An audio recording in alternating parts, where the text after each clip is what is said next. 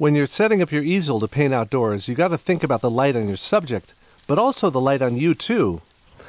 And especially how to diffuse the light that's shining on you from the sun.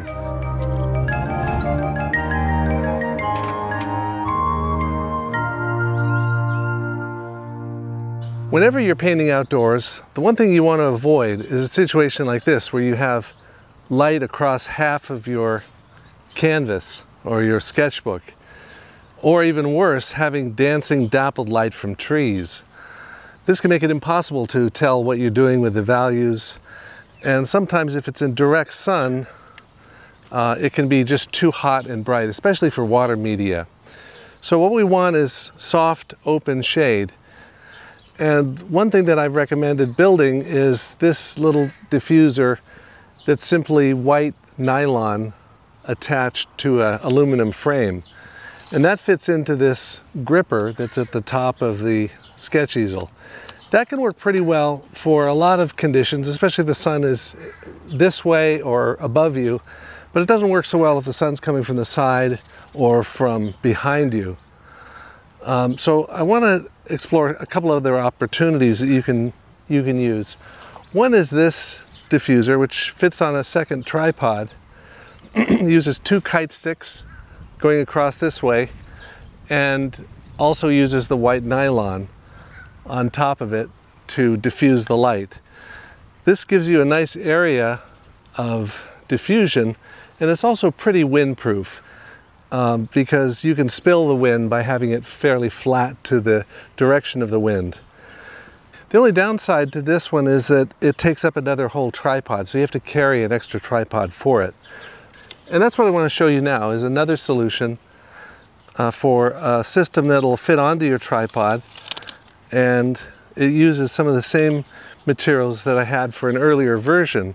What this is a simple piece of wood with a little flange that fits into the gripper, and then this is an adjustable hinge similar to the ones we use on the easel itself, and this just attaches right on here onto the gripper. And then I have these two kite sticks that are designed to go into a cross piece kite stick thing, and I'll show you how to make that in a minute. But let me just show you how it all goes together. The two kite sticks go through here. So there's a longer end here and a shorter end here. And then here's the diffuser material.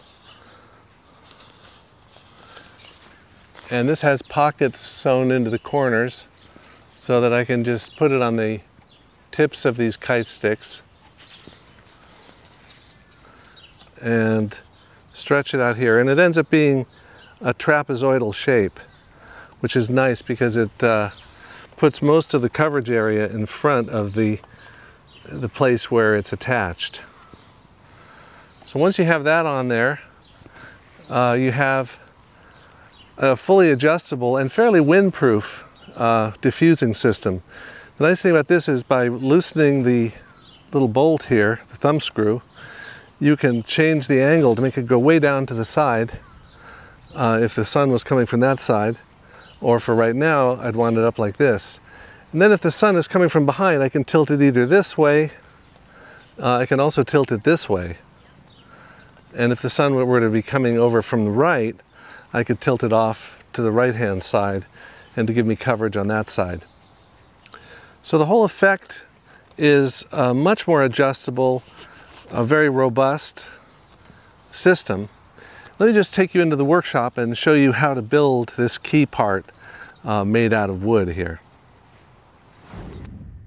I start by drilling a 1/2-inch hole in 3/16" thick plywood and then sand it. I could do this on the belt sander or just by hand. And this becomes the gripping plate, the part that fits into your gripper.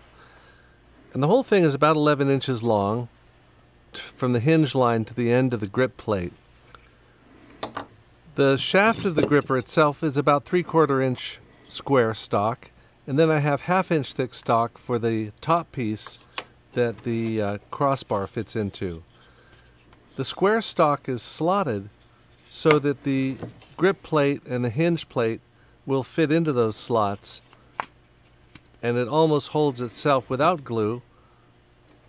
There's a slight angle to it, so it angles outward from the easel toward you.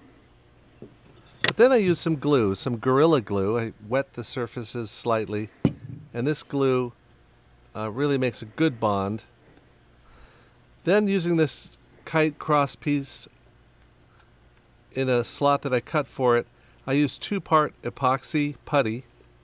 You actually don't even need to do it this way. If you don't have one of those cross pieces for the kite sticks, you can just drill the holes through the wood itself and it'll work just fine.